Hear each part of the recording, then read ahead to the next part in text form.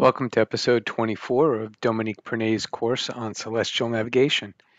In this episode, we're going to talk about assumed position, probably the last crucial step to understand before we move on to more advanced topics. My name is John Pinto. I am an amateur astronomer and a mathematician, and I'll be presenting Dominique's course to you. Dominique's course is in full in these books that he wrote. It's called Celestial Navigation and the accompanying exercise book, which you can obtain from marinenavigationbooks.com. They'll tell you how to order those. Also at marinenavigationbooks.com, you can download a copy of the exercise manual if you prefer an ebook. And that's going to be kind of important to do for, especially for this episode, because the exercises are going to require you to have that exercise book. So last episode we spoke about in general the Mark St. Hilaire method using publication 249, and we're going to get into the last bit of business that you need to understand in order to successfully use the Mark St. Hilaire method with publication 249, and that is the understanding of something called assumed position. All that means is the tables in publication 249 are for whole number degrees, but most likely you are not exactly at a whole number degree of latitude or longitude. So what this assumed position allows us to do is to use those tables successfully and then to use that information to plot our position on a chart, to draw a line of position on our chart actually. Uh, so what do we mean by making a smart choice of assumed latitude and longitude? Well, it's actually fairly straightforward. For the assumed boat latitude, all you need to do is choose the whole degree of latitude that's closest to your DR position. If you're at exactly 30 minutes, you have your choice of going up or down. Some people also sometimes will choose a latitude based on the direction that they're traveling.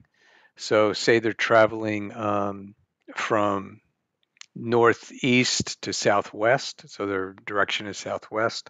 They might use a latitude that's above their current latitude, 1 degree above, because they know that they're going to be on that chart for a while, and so they don't want to keep changing charts. But in general, you typically choose the latitude nearest your whole degree of latitude. The next thing you have to do, and this is probably the more crucial point, is assume a boat longitude that is such that the minutes of local hour angle, LHA, disappear, are zero, and is closest to your DR longitude. This is really the other crucial thing that allows us to use publication 249. So if you're in west longitude, your boat is in west of Greenwich, you will use the same number of minutes as those for the sun's GHA or whatever celestial body we're going to be using to do our sight. And the reason for that is, as you remember, when you calculate LHA for a west longitude, you will be subtracting your longitude from the GHA. And when you do that, because the minutes are the same, the minutes will turn out to be zero in LHA for this assumed position. If you're east longitude, a little more complicated, you need to make the minutes be 60 minutes minus the minutes of the sun's GHA. And again, because of east longitude, we're adding our longitude to the GHA to get LHA. And again, by doing that, the minutes of angle will become zero because of that addition. So let's do an exercise. So here's your DR position. Let's assume, using the word assume too much here. Let's propose that this is where you are. And let's say that the GHA of the sun, it happens to be this. You pull that out from the nautical almanac and you did your interpolations and you figure that out. So what would you use as an assumed latitude? What would you use as an assumed longitude? And what will the LHA be based on that assumed latitude and longitude? And just to give you a little more practice in estimation, let's approximate the time of the site in boat meridian time, or it's better known as local mean time of the boat, um, based on what you calculate the LHA to be. So you may want to pause the video now, work it out, and then we can go on and look at the answer. Okay, we're back. Let's take a look at the answer.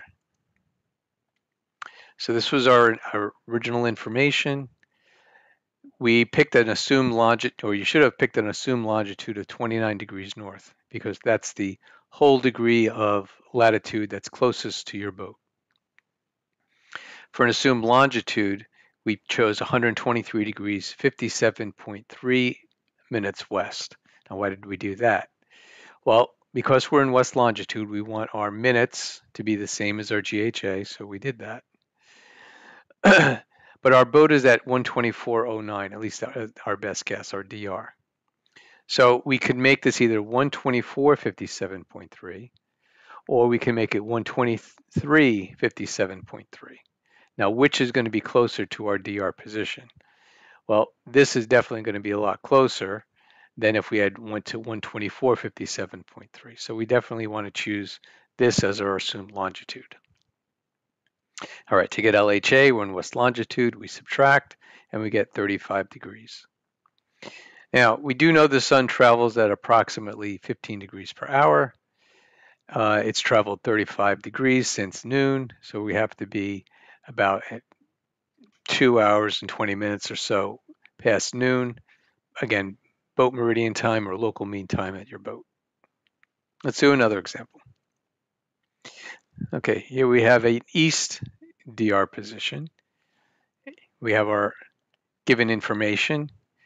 What would you choose as your assumed latitude, your assumed longitude, your LHA? And again, let's get some practice approximating the time of the site in boat meridian time or the local mean time of the boat. Again, I'll pause the video, try it, work it out, and then we'll come back. Okay, we're back. Let's go take a look at the answer. Here's our given information. Based on our DR longitude, our DR latitude, we've chosen a assumed latitude of 12 degrees south because that was the closest we could be to that DR position, latitude-wise, for a whole number of degrees. For assumed longitude, we have to pick the number of minutes, which is 60 minus the minutes, right, because we're in east. And when we do that, that's 11.3 minutes east. So now we have to choose, are we going to be 59, 11.3 or 58, 11.3? And which is going to be the one that's closest to our DR position? It's the one that's 59, 11.3. And then when we do the LHA calculations, of course, we're east, we add the GHA, comes out to 340 degrees. Now, we know that when the sun crosses our meridian, the LHA will be 0. So we must be 20 degrees before noon, which turns out to be an hour and 20 minutes because the sun moves at 15 degrees per hour. And so we must be that much before noon, so we're 10 hours, 10:40 in the morning, boat meridian time or local mean time of the boat. All right, that's basically the concept of assumed position and why it's important, especially when you're using these site reduction tables 249. All right, in your exercise book, you're going to find exercise 18. And the directions should be fairly self-explanatory. You're going to be given your coordinates. You're going to pick an assumed latitude. It gives you the Greenwich hour angle for the exercise for each position. You could put 360 here if you need to allow subtracting for your assumed longitude if you're doing the west longitude. Uh, then this is just a reminder of how to get your proper minutes. You create your assumed longitude in here, and then calculate the local hour angle. Remembering subtracting if you're west, adding if you're east. And if you are east, remember the minutes have to be 60 minus the minutes of the GHA. Okay, and then we have exercise 19, which is sort of a culmination exercise where we're going to kind of walk through pretty much everything that we've learned so far, uh, where we're going to calculate LHA, you're going to get an assumed position, you're going to calculate HC, ZN. This is where you're going to need the exercise manual to go look up in the tables.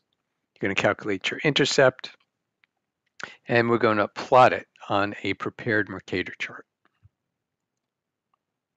So again, information is pretty much self-explanatory. Here's all your givens. And what you can do is you're going to find the local hour angle, the coordinates of your assumed position, your assumed latitude, your assumed longitude. You're going to compute the altitude HC, the azimuth angle Z, the bearing of the sun ZN. All of that comes from the tables. And then to calculate the intercept towards or away, as we showed in our last episode.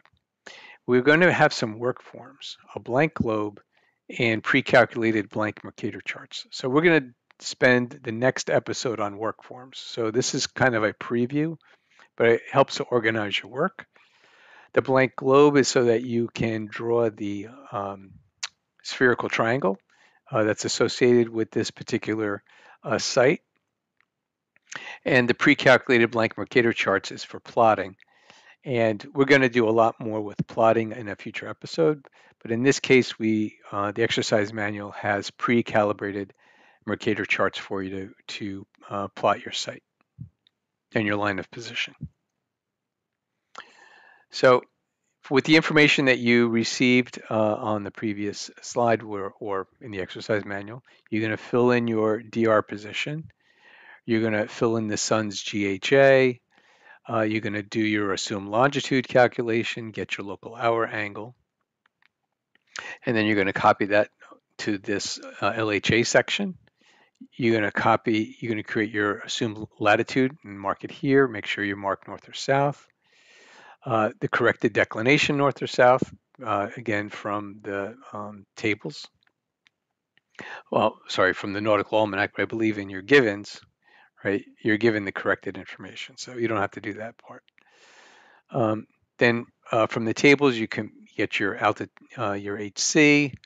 You may have to correct it with the D, as again we had explained earlier. So you finally calculate your corrected HC. Your observed altitude again is given. Okay, you put that in here, and then you have your towards or away, where you're subtracting one from the other. And then here's where you put your Z or your ZN calculation. Once you have all this information, you should be able to draw a fairly good spherical triangle. Assume wherever you like Greenwich to be, and where you are, and the poles, etc. And here's the chart where you can plot it, where you're going to plot your assumed position.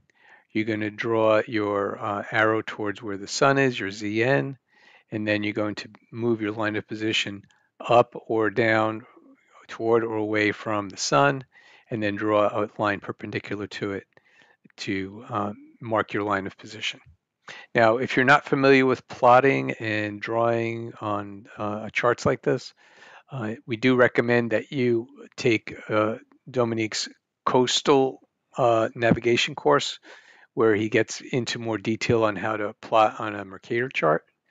But we're hoping that you already have that information. And celestial navigation is definitely something that builds on your knowledge of coastal navigation. There's some extra exercises besides those two exercises. There's exercises 68 and 69, which will give you more practice with using these simplified forms and prepared Mercator charts, and give you more practice drawing your spherical triangle. So we'll see you next time, and hope you have a good rest of your week. Thank you. Goodbye.